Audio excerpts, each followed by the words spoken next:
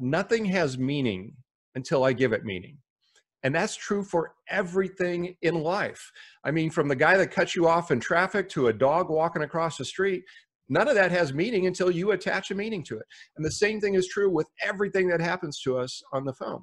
So if we have a choice to tell ourselves a story, why would we tell ourselves a story that I just got rejected? You may as well just say to yourself after a call, I suck. And if you tell yourself that enough, you're probably going to stop placing calls, and people do. You've probably experienced that, right? Oh, So absolutely. what should we do instead?